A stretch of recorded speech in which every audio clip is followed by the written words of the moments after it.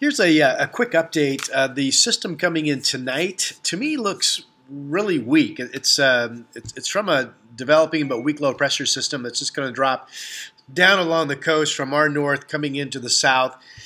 Light snow, borderline flurries will pick up this evening. And then we could have some snow in the air all the way into tomorrow morning. Some of the weather modeling doesn't really stop that until maybe 9 or even 10 o'clock. But here's the deal. I think the snow rates are going to be really light. So I'm going to leave the forecast for the potential of up to 2 inches of snow, Vancouver, Portland, Salem, for example, coming in this evening through tomorrow morning. But realize we may only end up with flurries and a light dusting. In fact, the heaviest precipitation rates and snow rates will be closer to the coast, with the system kind of holding along the coast itself. So again, some snow tonight. Maybe we get what we've been seeing, a couple inches. Maybe it's just barely a light dusting. We'll see. After that, Tuesday afternoon, minus a flurries dry. Wednesday's dry. Wednesday morning could be cold. Could be near 20 in a few spots. And then the SNIC system comes in on Thursday. This is with a lowering of the colder air mass to our north, kind of coming back down into us. And we get fed moisture, it looks like, much of the day Thursday. So right now I have us 26 in the morning, developing snow, potentially warming up to just above freezing during the day, which would maybe turn it into a wet mix.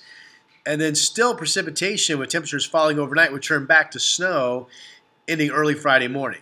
I've been saying this for several days. I still think Thursday's forecast, while not a big storm, is really quite the guessing game right now as to whether it's a lot of rain mixing in eventually, or maybe it does stay all snow. So Thursday could go either way. We'll keep an eye on that. There's about 0.3 of an inch of moisture, so if that were all snow, that would be substantial potentially, with some snow stacking up in early Friday morning.